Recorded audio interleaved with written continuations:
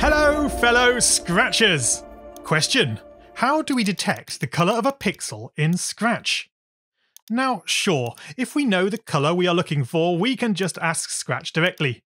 Using a tiny costume as a colour detector, position it at the mouse pointer when the space is pressed, and then if we are touching the exact orange colour, we say orange. Otherwise, meh.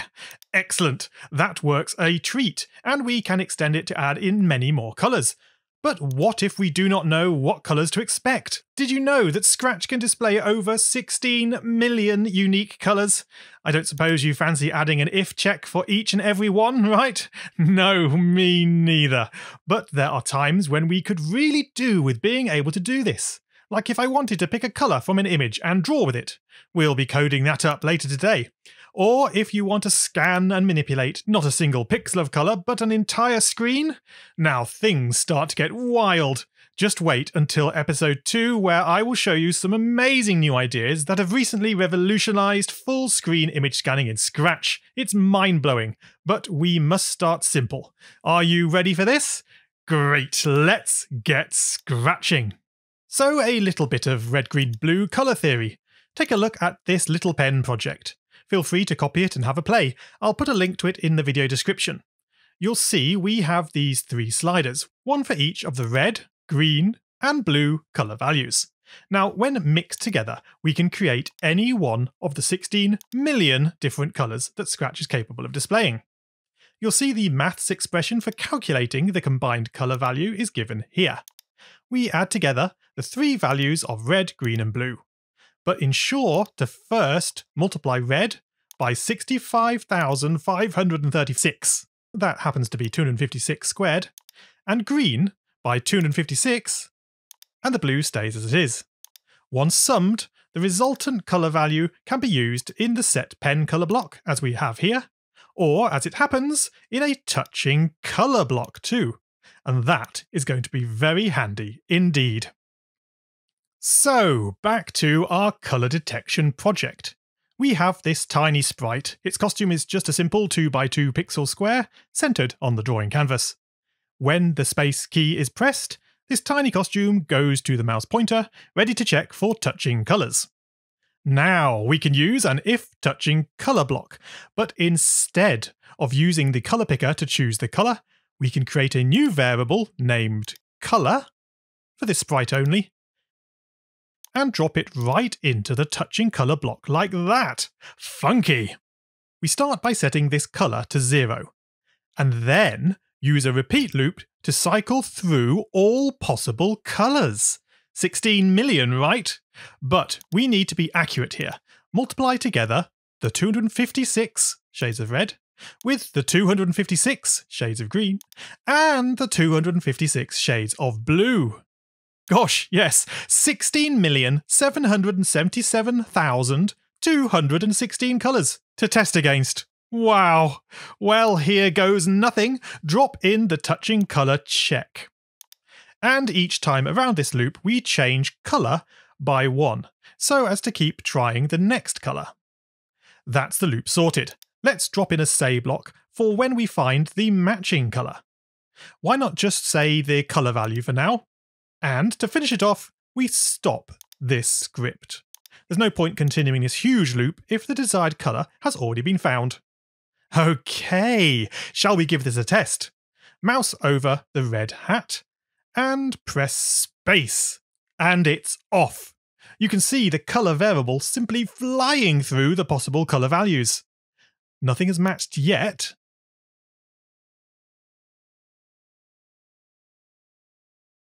Okay, I'm skipping the video forwards. And there, success! This was colour value 15,738,896. Haha! And it took Scratch a whole 59 seconds to find it. Gotta say, I'm very pleased we did find the colour, but a little disappointed at how long it took. But gosh, what could we do to speed this up? Well, knowing how Scratch's colour detection works can guide us to some sweet optimizations. It turns out that although Scratch can display 16 million colours, it cannot actually detect all 16 million of them at all. It's not that sensitive.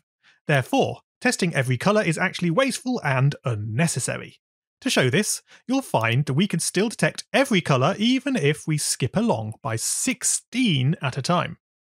Let's give that a go. Trying a green.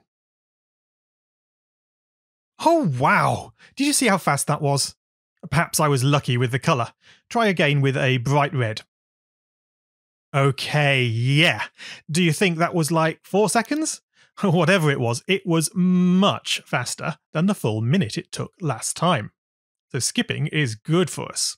So, with that initial success, and before we go any further, let's make our scripts a little more official. Make a new custom block, naming it Get Color, and make sure to tick the Run Without Screen Refresh box. We'll drop everything from the Set Color block under the new Define script, and drop the new Get Color block from where they came. Splendid! And now that we are getting color values back from our Get Color script, it would be nice to be able to see the color that we've picked. We can do this by enabling the pen extension. Usefully, the Set Pen Color block accepts the same color values as the Touching Color block, so we drop that variable in here to match the found color. So we can set the pen size to 50. I want to draw a circle at the top right of the screen using the picked color. Go to X of 210 and a Y of 150 should be good. Then we pen down to draw, and straight away pen up. So if I click the script, there we go, it's drawn in the colour we last picked. And since we can now see that colour, we don't need this say block any longer.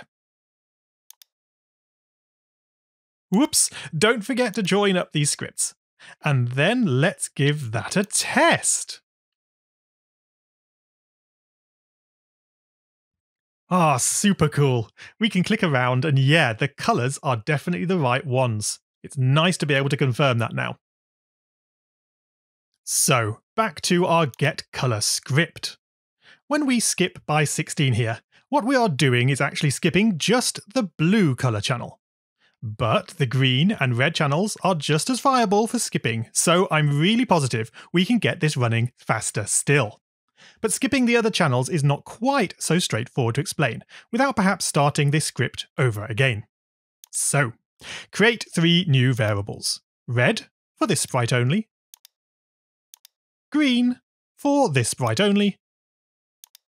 And blue, also for this sprite only.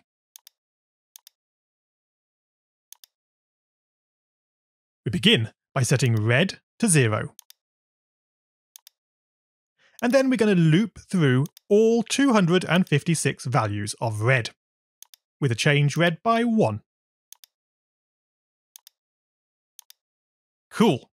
We can do the same for green. And again for blue. Great, so let's put these together. Begin with the red outer loop. Then the green loop goes inside, but above the change red block. And blue inside that, again above the change green block. A loop within a loop within a loop. If we run that, we can see Scratch blasting through all possible values of red, green and blue, and this will be once more cycling through all 16.7 million combinations of the 3 colours. But the colour variable is not yet being calculated. We need this for our colour checks, so we need that colour maths. Start by setting colour to blue. To this we then add green multiplied by 256.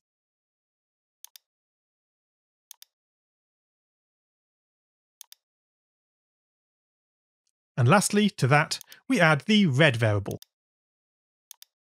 multiplied by 256 multiplied by 256. That's 256 squared, or 65,536, if you like. And that's it. That will give us our colour value. So this will test the colour as it was before. But note, we were previously skipping by 16, and now we've gone back to adding only 1 to our blue variable. So this is why I said previously we were only skipping blue values. Blue is the innermost colour in this loop. Once again then, we should change blue by 16. And of course, if we are skipping by 16 each time, we don't want to be repeating 256 times any longer. Work out how many times to repeat by dividing this 256 by the skip value, 16. And safely drop the detection script in before we change blue. Cool. Let's run the project. Now pressing space on a red colour, and we wait. See the red, green and blue variables spinning? And there, we found the colour. And you can certainly see it as expected that the red component of the colour is much greater than the blue and green channels. Sweet. Let's try it on blue. Wow, blue is always a lot quicker, isn't it? It's also nice seeing the colour breakdowns. So now that we have split apart the different colour channels, it's easier to put in the separate skips for each of the different colours. I have a good feeling that this will really speed things up. So I'm going to put in a stopwatch timer so that we can tell exactly how long it's taken. Just reset timer when key is pressed, and then with a new variable, time, set time to timer at the end. Let's just confirm the speed for the colour red.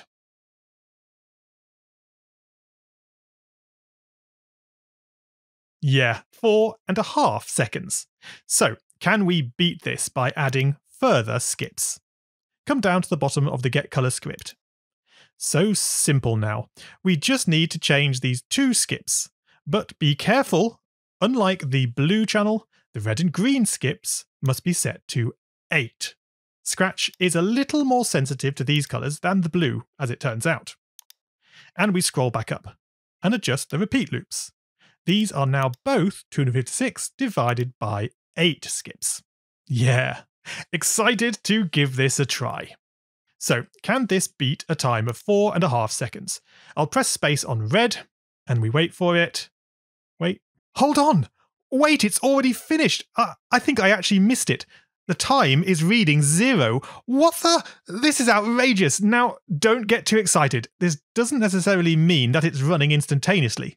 It is still taking some time. Only the timer reporter is not detailed enough to give us the real speed readout.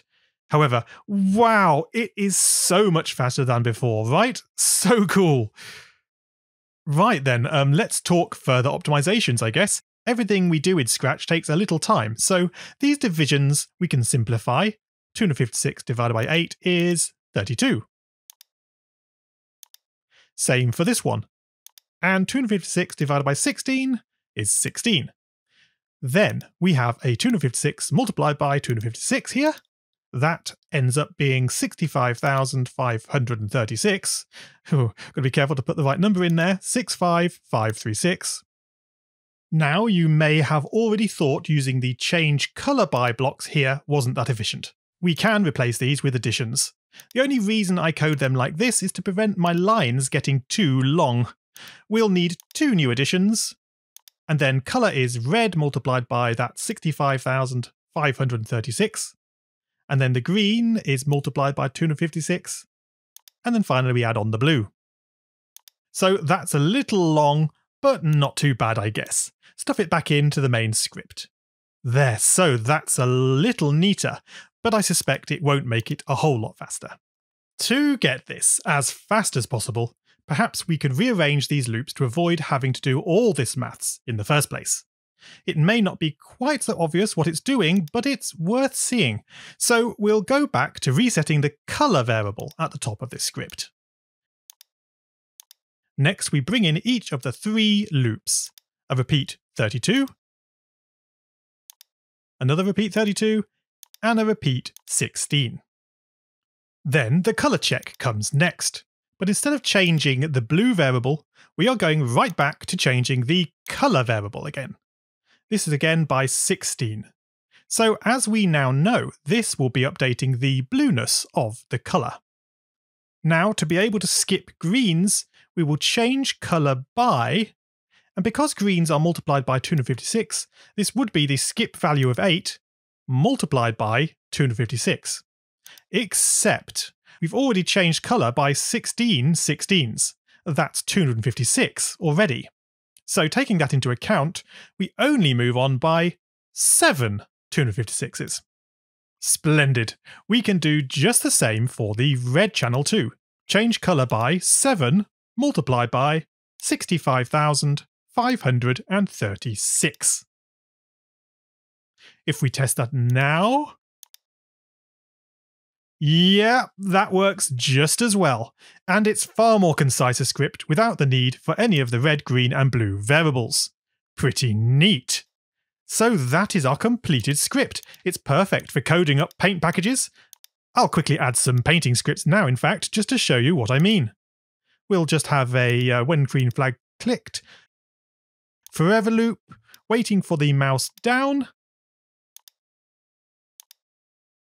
and then we'll set the pen colour to the colour, yep. Set the pen size, and then pen down. We are drawing. We'll now repeat until the mouse is no longer down, and keep moving the mouse around to draw the lines. Then, after the mouse button is released, we pen up. Just before we test this though, you may want to stuff a hide block at the top here to avoid accidentally dragging this sprite around the stage. Anyhow, let's test full screen for now. Here we go! I can paint in the current pen colour. And then pressing the space on a red colour.